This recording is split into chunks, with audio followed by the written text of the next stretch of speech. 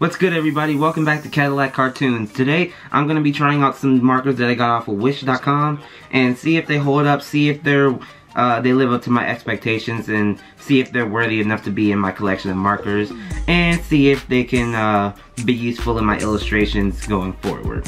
Now, I've ordered markers off of Wish before, and they've actually held up pretty nice, but every marker I order off of Wish is kind of different in terms of the design and the labeling system and like the colors that come in the set.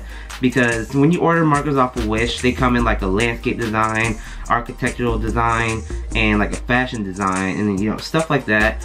And the colors kind of vary depending on what type of marker brand that you get and whatever else there is, honestly, because when you order markers off of Wish, the brand does vary, so you get like different inks and different colors, and sometimes you'll end up with two of the same colors, but the numbers or the labeling will be different. Let's say in terms of Copic markers, you get an R27 red, and then you'll suddenly get like another red that's the exact same color, but it's going to be a different number. I hope you guys understand what I'm trying to say. When you look at the pictures on Wish and you look at the reviews and stuff, they'll look like markers that you'll actually want to buy. But when you order it, it'll be a completely different design. What the fuck is that? It'll be a whole different like color selection and all that stuff, but it's just like so messed up though. But hey, they're cheap markers, so what the heck.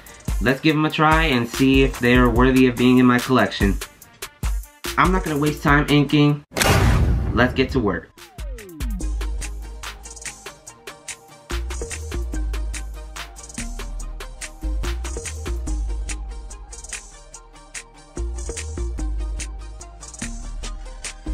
So I guess you guys are kind of curious about who this other character is in this drawing. That's actually my sister. She's been wanting me to draw her up a character or give her a different character design because I actually never done it. But I actually have, but I don't remember actually keeping it in my portfolio. So I didn't really know what the original character looks like. So I said, why not? Let's give her another design. But yeah, she actually kind of looks like this. And this little backpack that she has, it's this Fortnite bag that my mom got her.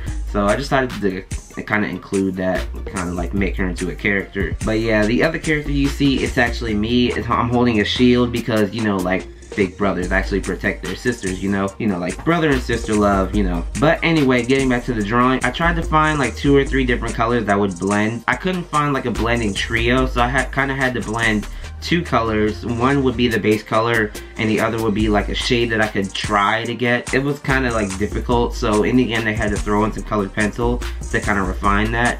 And I did have a bullet nib and a chisel tip, and it's not really easy to blend in with those. If they were brush tips, then it'd be easier, but these were cheap markers, and a lot of cheap markers don't have brush tips. It was so hard to blend, especially the red. The reds weren't too hard to blend, but I had to use colored pencils to kind of refine that, because if you try to blend with the bullet nib and the chisel tip together, then it'll kind of make like a watermark on the page. So you're gonna need to refine that with something, and this set didn't come with a colorless blender, and a lot of cheap markers don't actually come with a colorless blender either. And this set also came with a decent amount of skin tone, so I was pretty surprised by that, because a lot of cheap markers don't actually have a good selection of skin tones, but a fair amount of skin tones that I will be able to work with. But since I do draw characters and I do start blending with markers now, I'm gonna need to have a skin tone and a mid-tone, and then hopefully a darker tone, and a lot of cheap marker sets don't have that. So I had to kind of like, again, use colored pencil with it.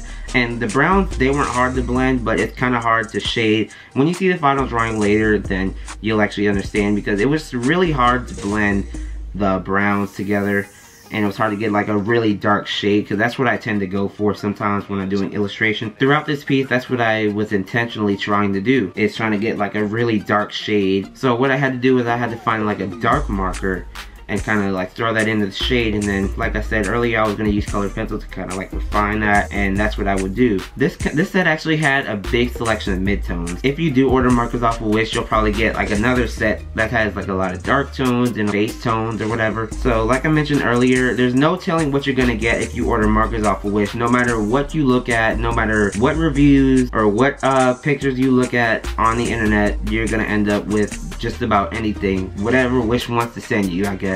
Okay, back to the illustration. I wanted to try something a little bit different by not adding any line work to the background, and I didn't really have any idea of what the background was going to be, so all I wanted to do was I wanted to try out the greens and try to like add 3 layers of backgrounds.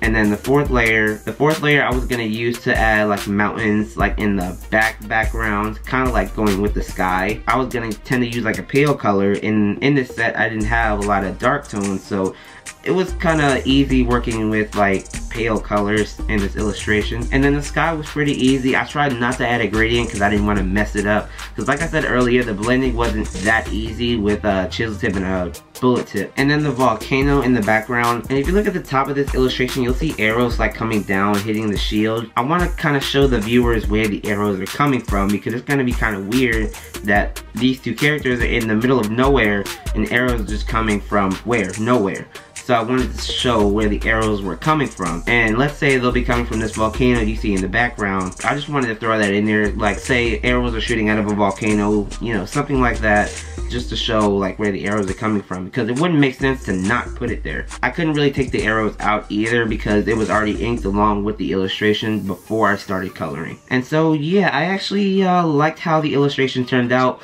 mostly because I didn't add line work to the background. That's something I don't really do a lot of, and I think this is the first time I actually did that actually. So I might want to consider that in my future illustrations, like adding no line work to the background, just like flat out coloring it and just going from there. But anyway, this is the result of the Wish.com markers that I was sent in the mail. This is the illustration that I created with it. And let me know if you guys liked it. Let me know if you guys would consider Wish.com markers in your illustrations. But honestly, I might consider using these in future illustrations. Maybe, maybe not. I haven't decided yet. I'm so indecisive right now. But yeah, that's how the drawing turned out. And before I end the video, I just want to ask y'all to do me a quick favor. Give this video a like and a comment. And don't forget to subscribe if you haven't. And turn on the notification bell so you never miss an upload.